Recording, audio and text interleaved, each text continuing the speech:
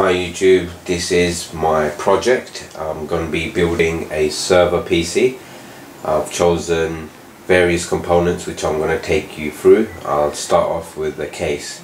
For the case I chose a Factual Design R3 Define. I've reviewed this case on my previous video, so feel free to have a look.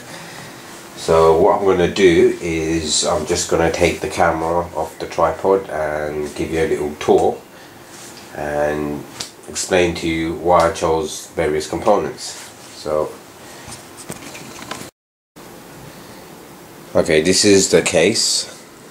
A very nice case. Several reasons of why I chose this case. Number one, it's got a, I wouldn't say plain, but it's got a sleek look to it. It opens up from the front. I was just fitted on a Pioneer DVD-RW. As you can see, the case is a very sturdy case. It's got soundproof foaming here, because I do want the server to be quite silent, unlike those usual servers with blaring fan noises, because this is going to go into an office and no one wants a big vacuum noise at the background. As you can see, it's got two panels that opens up.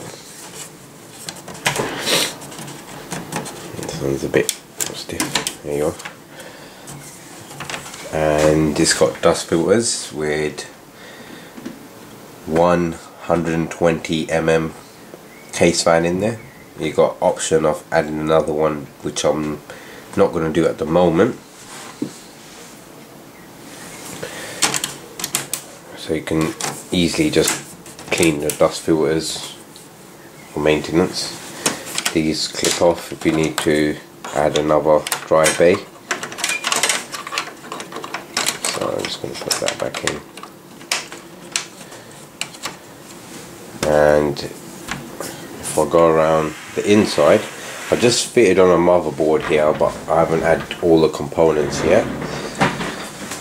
For the motherboard, it's a ASUS motherboard,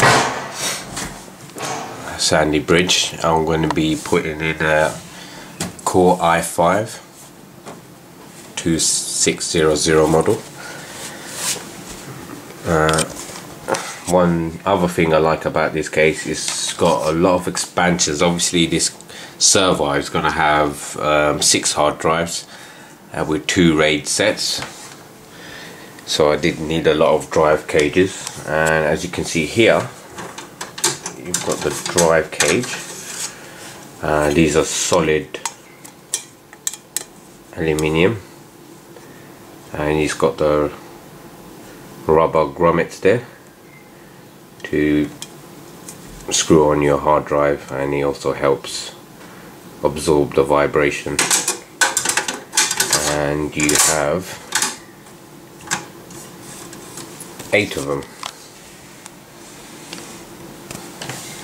which is very convenient, because I have, as you can see over here, that's my PC over here. You don't have enough drive bays on that, but we're not talking about that. So for the primary hard drive on my server, I'll be using the Western Digital 500 GB enterprise storage hard drives. You can see a review of it on my channel of why these hard drives are good for servers. Those are the hard drives I'll be using, mounting them in and using them on my server on a RAID 1 configuration.